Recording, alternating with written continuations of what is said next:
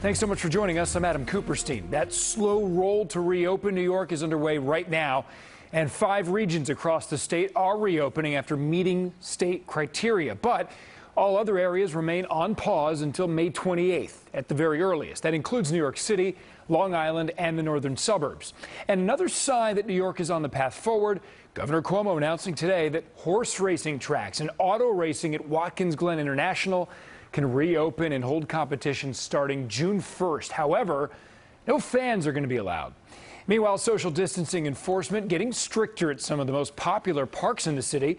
That includes Piers 45 and 46 at Hudson River Park, Domino Park in Brooklyn, and Sheet Meadow in Central Park. Now, city beaches, they're also being watched closely. They're not open, but as you can see, crowds flocked to Coney Island today anyway.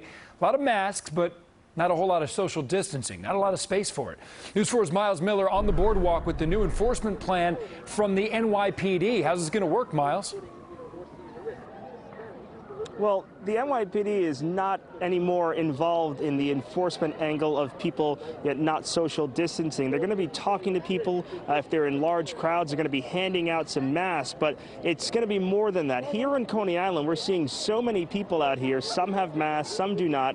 The NYPD is going to be reminding them that they should be wearing masks. But I want to show you down the famous Nathan's hot dog stand here. It is packed with people who are trying to get in this nice weather today. New Yorkers flock to city beaches and parks by the thousands. In Central Park, access to the Sheep Meadow limited, but plenty of space to jog and ride. Stuart Whitney was one of them. It's awesome. It's a nice reprieve from being stuck in your apartment. At Hudson River Park, where overcrowding is known to be an issue, cops on patrol, giving out masks, those laying out, reminded by signs that social distancing is a must. At Coney Island, beachgoers clad with masks on the boardwalk. Most shops closed, but plenty of people enjoying the sun with masks. People have been home for the last 2 months. They're tired of being home. They want to get some fresh air, and they want to live their life. Police were on hand to make sure no crowds gathered. If you do the right thing in terms of protecting yourself, you're going to have a wonderful, wonderful time. Under the governor's guidelines for reopening, expanding testing is key. By next week, the city will be offering testing across the 5 boroughs at 23 sites run by the Health and Hospitals Corporation. We want to get New Yorkers to come in and get tested so we can know who has coronavirus, and we can help you to know what you can do to keep yourself and your family safe. Some 535 people are in training right now. They're expected to be hired as tracers, trying to find people who've been exposed to the disease.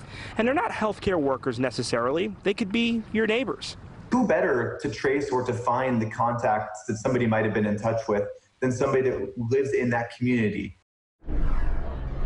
And take a look all on the beach right now. You see that red flag, which means that nobody can swim on the beach. But they also don't want to see that. That's a group of people sitting together on the beach. Unless they live in the same apartment, the city is telling people that they really shouldn't be doing any large gatherings like this. They think that if people continue to gather like this and continue to not look at social distancing as something that's important for them, they feel the numbers, the indicators, the key indicators that will get us out of this will continue to go up. We're in Coney Island. I'm Miles Miller, News 4 New York. And enforcement is so difficult, as you showed us there. Miles, thank you. In New Jersey, state officials confirmed 1,200 new cases of coronavirus and 115 more deaths yesterday. That brings the total lives lost to over 10,200 in the state. And those numbers are harrowing, but the infection rate in New Jersey continues to slow down. And that's why the state's preparing to open beaches for the summer. Meanwhile, Governor Murphy says chartered boat services and watercraft rentals can start operating again tomorrow at 6 a.m.